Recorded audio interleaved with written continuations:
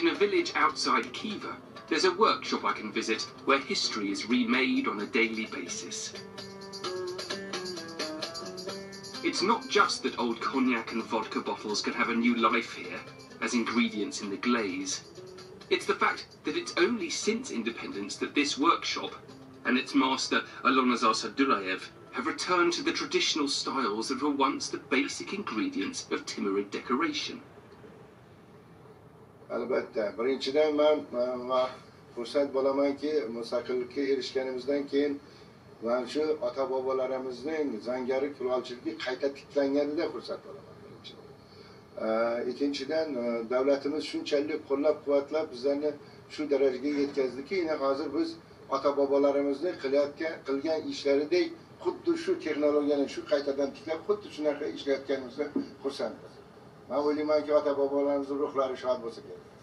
What is the connection between the tile makers of Khiva and Timur? Amir Temur bobomiz bu paytlar shu Xorazmga kelgan paytda Xorazm ustalarini ko'rib hayratga tushgan. Masalan, yog'och o'ymakar, kulolchilik, zangar kulolchilik. Umuman hunarmandlarga juda berat xursand bo'lgan-u. Keyin Xorazm ustalarini masalan Samarqandga, Shahrisabz, ishqilib Afrasiyob tomonlarga olib ketib, ulardan usta ishlarini ko'rsatishgan. Several hundred years ago, Timur put people from this province, Khorasan, to work on his palaces, mosques and minarets, and all the stately places in his capital of Samarkand. One small irony, however.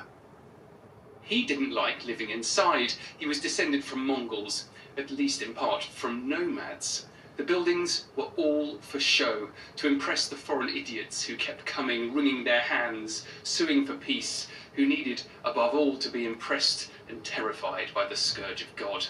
Timur preferred to live in the city's extensive gardens, in tents. Every political regime in history has used art and architecture to project its power.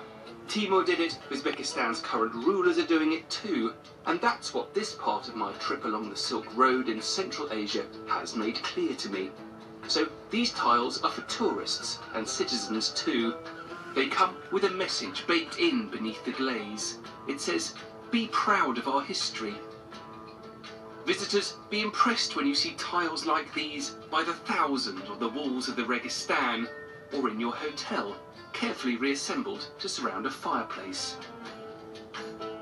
Try not to think of our Soviet past, which we too are trying to forget. And don't waste too much time waiting here, because there are no Soviet buses anymore. Next time I'm heading to Iran, a country whose rich Persian past is filled with fascinating characters, and where the culture and art of the empires they built spread to every part of the Silk Road. From Iran, I'll travel to the cities at the western end of the Silk Road, and I'll discover that many of their great palaces, buildings and churches were inspired by the East.